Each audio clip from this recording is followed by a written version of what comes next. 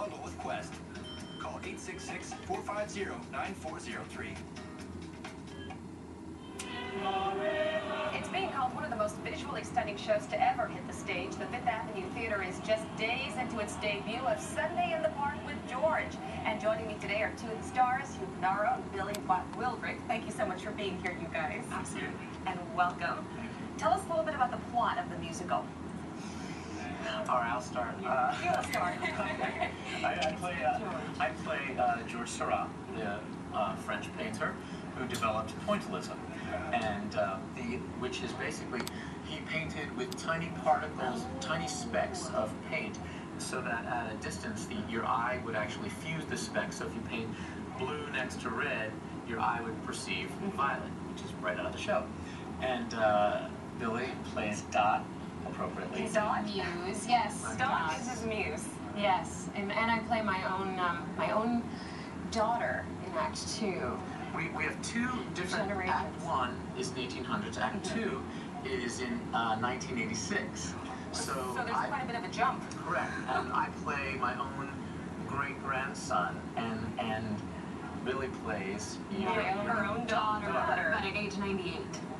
Wow. I know, it's showing. Wow, you're going to need a lot of makeup for that. Word around town is that this is so visually spectacular. There's a lot of technology that goes beyond, behind the scenes. Talk about all the work that goes into it and what people can expect to see.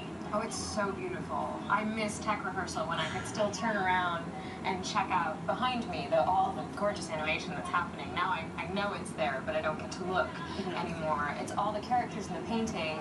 If you've ever seen it, there's a good 30 people in the painting, but there's only 15 actors. In the painting? Yeah, so you see, wow. There's live a bunch of us, and then there's animated characters. And that's what you're looking at right now. Oh, is a bit of that. Yeah.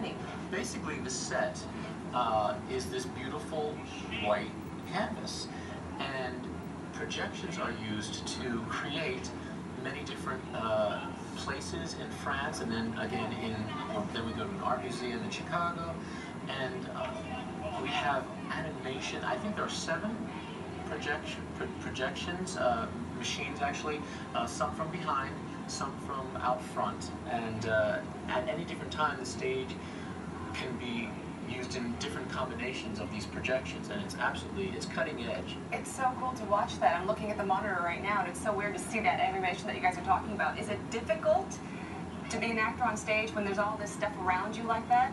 It's absolutely supportive of the story and of the actors so much. I mean, you have to deal with it so much. Someone asked this last night at the opening night party, and you know what?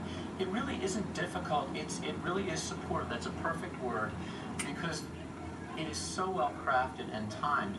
But it's interesting. Our stage management has to time everything because there are films going. We did a whole shoot of green screen one day. Wow. At a cocktail party. It's one of my favorite moments where there isn't enough of me to go around and talk to all the people. So I snap my fingers, and all of a sudden you have 4 movies of George playing and at the same time. It's visually fun to watch. Yeah. And the audience. How did Seattle get so lucky? We're only the 3rd city.